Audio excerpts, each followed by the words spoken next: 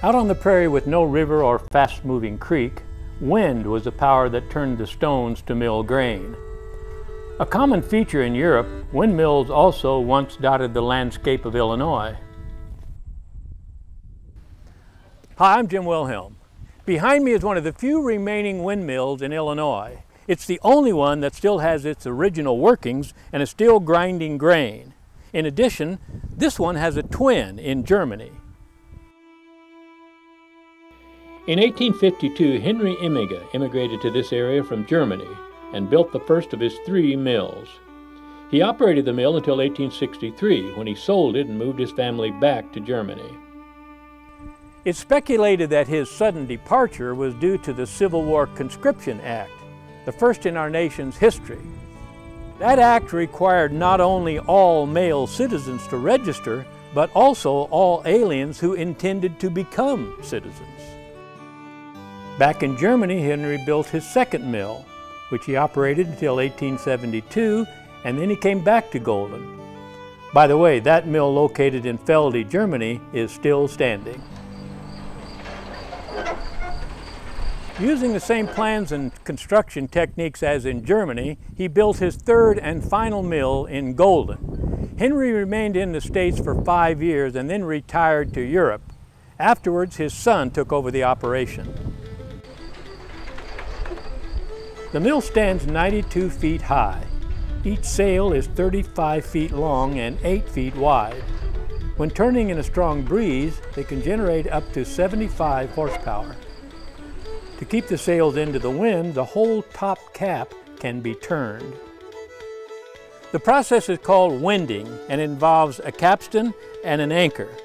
Suppose a miller wants to move the cap this way. First thing he does is attach this anchor to the stage.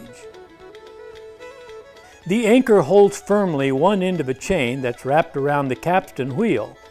Now, by turning the wheel and winding the chain around it, the miller forces the entire cap to move in the direction of the anchor. The cap weighs about 33,000 pounds without sail, and it just sits on top of the tower.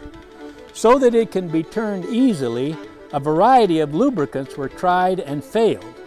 What has worked was what was used in the beginning, hog lard. This town was first called Keokuk Junction, but in 1863 the name was changed to reflect the fields of golden grain growing in the area. Of course, the grain required milling, so this was a good place to start a windmill. First, because there was usually a steady wind, and secondly, because 2 railroads crossed here, giving the miller access to several markets. Wagons loaded with grain would enter the first bay to be weighed on the scales. Then they would come out, make a U-turn into the second bay, where they were unloaded, and then the empty wagon would be weighed again to determine the amount of grain. The grain was brought in by sacks, and we'll see why in a moment. This was a custom mill. That means that the milling done here wasn't done for a large company that bought the grain, but instead was done for individual farmers. Usually at these operations, the miller would take a toll or a portion of the grain for his service. In addition, Mr. Emminga would buy the excess grain not needed for the farmstead, mill it, and sell it under his own brand. The first floor was a crowded and busy place called the meal floor. Here, bins under each of the 3 grinding stones would collect the finished product, which was stored in barrels for shipment. And it was on this floor that sacks came into play. The reason the grain had to be sacked was the way it was transported up to the 3rd floor where the bins are located. Each sack was tied to the hoisting rope, and when the operator heard the second trap door shut, he knew the sack had arrived.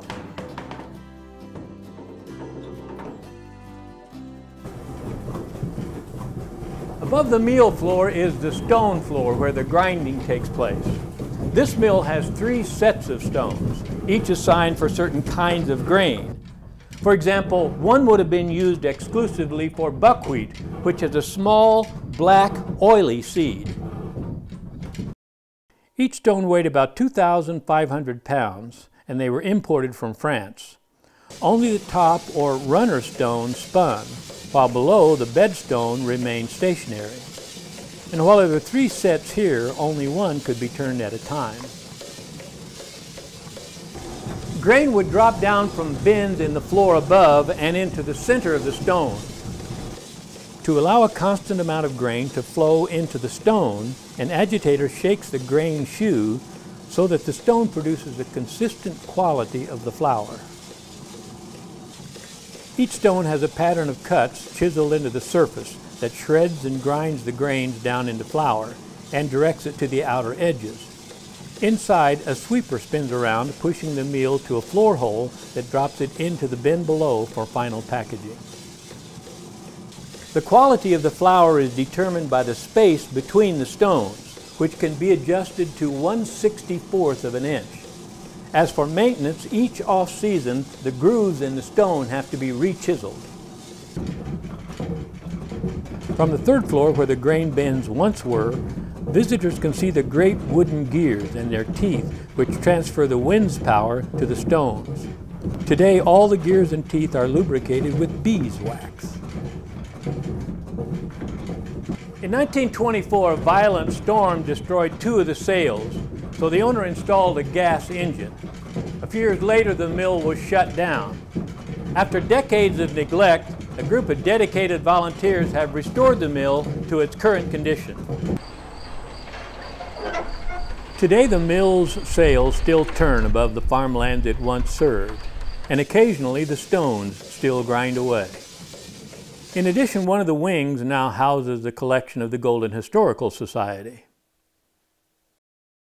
In here are items people have saved for generations, everything from clothing to tools, including this seed spreader made right here in Golden. All one had to do was sit on the back of a horse, flip his arm from side to side. Here's a letter written by President Grover Cleveland dated 1889. Apparently a local lady who was expecting had written to the president for permission to name the new child after him. He, of course, replied in the affirmative. On display is this device that looks more like an electrical nightmare than a beauty aid. For a time, women wanting a perm would have their hair rolled over metal curlers. Then these metal clamps were applied and the electricity was turned on. We're told it got uncomfortably warm under those rollers. Speaking of electricity, here's a vacuum cleaner that doesn't use any.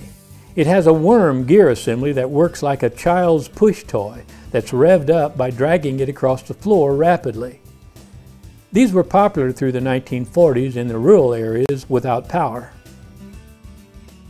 It was here that we learned about the 2 local boys who went on to play in the major leagues, the Russell brothers. Rick was drafted by the Cubs in 1970, and his brother joined the team later.